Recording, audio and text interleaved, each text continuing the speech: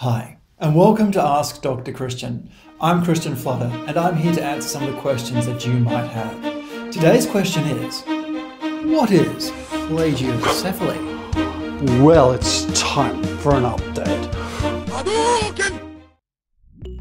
Hi there, my name's Christian Flutter and thank you so much for joining me today. Today is an update to a previous video that I've done many years ago. And my goodness, time has gone past. But if you're interested in watching that one there, look, here's that little linky WhatsApp that you can click up at the top corner here, and you're welcome to have a bit of watching it. But today we're going to be talking about plagiocephaly. So what is plagiocephaly?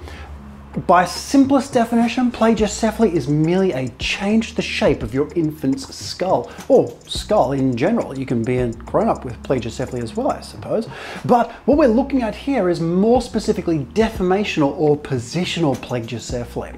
Now, this is actually quite a common condition. Back in that previous video, we talked about data numbers from 2013, and it had gone from 13% up to 46% in 2013 since 2008 or whenever the previous one was.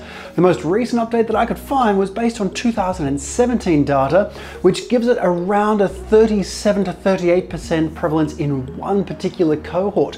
So we're still looking at around 2 in every 5 infants are experiencing a degree of plagiocephaly. And this really raises the question of why? Well, the biggest reasons that we can see are, firstly, kids are still laying on their backs. Now, don't get me wrong, this is a beneficial thing to be doing in regards to SIDS, for instance. We don't want to be laying our children on their tummies because it may increase your risk of developing SIDS. So what we need to be doing, though, is ensuring that we do still spend some time on our tummy while we're awake. Now, there are a couple of reasons for this one, and a beautiful paper came out in 2020 by Hewitt et al, and it went through a few of these details. Better head shape, surprise, surprise, better neck extensor activity, better academic outcomes in kids who were laying on their tummies more so than their back-laying counterparts. Now, in Australia, we actually talk about the amount of tummy time that a baby is to receive, and it's actually quite misunderstood. We don't realize that we are expected to get a minimum of 30 minutes of tummy time in the infancy ages. Now, you can do this not in one big giant 30-minute heap, but over several smaller chunks, because you know what? A lot of babies don't tolerate being on their tummy to start off with. It takes time to get accustomed to this. So giving your baby a little bit of extra tummy time can help prevent or even improve head shape when they've got that degree of plagiocephaly going on. So that's one aspect. What else could it be? Could it potentially be vitamin D? Well, in a funky little study by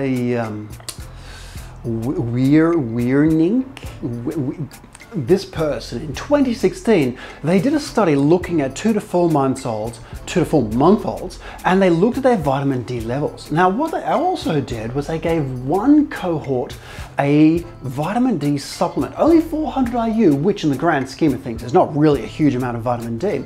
But when they compared the group that received vitamin D compared to the group that did not receive vitamin D, the group that received vitamin D were less likely to develop plagiocephaly than their counterparts. Now, that's really interesting because vitamin D, we know vitamin D, it comes from the sun, so we utilize it from the sun anyway, and we can get a great dose from the sun there. But vitamin D plays a very important role in bone strength and matrix development. So if we don't have adequate vitamin D, we can't make good, strong, healthy bone. So could this then play a role in developing plagiocephaly? Well, look, this is one study, and there are other studies out there that do question the role of vitamin D. But look, it may just be one particular aspect. A softening of the bones makes it easier for a child to develop plagiocephaly. But then, how does it actually develop? Could it be something to do with their position? See, this is part of the name of it, positional plagiocephaly, or deformative plagiocephaly is the other one. But positional plagiocephaly, it infers that that child is stuck in that particular position for an extended period of time. Now, if I'm in this position for a period of time with bones that are relatively soft, it's going to make it easier for my skull to slightly deform and change shape. And you know what? There are a few studies out there that look at kids with plagiocephaly and have a look and see what's happening inside their neck. There was one in 2006 by Sergeef et al., Nisset Sergeef, and they were looking at range of motion inside the neck, and they found that kids with plagiocephaly, over 90%, had restrictions in neck range of motion. Then Mergia in 2016, published in the Journal of Craniofacial Surgery, that's a big journal. They looked at a bunch of kids with plagiocephaly, and they found kids with plagiocephaly, over 90%, had restrictions in the range of motion in their neck. Then there's other chap looked at plagiocephaly and range of motion, and guess what? We found over 90% of infants had restrictions in range of motion in their neck. Pastor Pons in 2021 went one further and looked at active range of motion. So the previous studies were looking at passive range of motion. An active restriction in range of motion was associated with a higher risk of developing plagiocephaly. So our position plays an important part in this. Does that really surprise you? If you're stuck facing one way, yeah, it's going to lead to changes inside our normal head development. Now, is this a bad thing? Previously, we thought it was all just cosmetic. Well, guess what? And for this one, I need my cheat sheet. Back in 2017, Martiniuk, they performed a systematic review. So when we're looking at levels of evidence, we've got case studies, then we've got observational studies, controlled trials, RCTs, all this kind of stuff. But the very tip of that pyramid are systematic reviews. And this systematic review found that infants were at a 30 to 40% risk of developmental delay in the presence of a deformational or positional plagiocephaly. Not a causation, an association. They are there at the same time. But then it went one further. In 2018, Hussein et al., they found that kids who had deformational plagiocephaly were at increased risk of neurodevelopmental delays. In 2019, Collett looked at a whole bunch of kids, and they found that at the school age, they had decreased scores on academic performance. In 2020, Collett again found that infancy had decreased scores in comparison to those kids who did not have plagiocephaly. So there is a lot of evidence mounting that the presence of plagiocephaly at infant ages has a flow-on effect as that child gets older. Okay, now it goes even further than just neurodevelopmental stuff. In 2020, Ryle et al. Published a wonderful paper, a wonderful yet concerning paper looking at quality of life. We think about just using that helmet and getting that head shape back to normal, but guess what?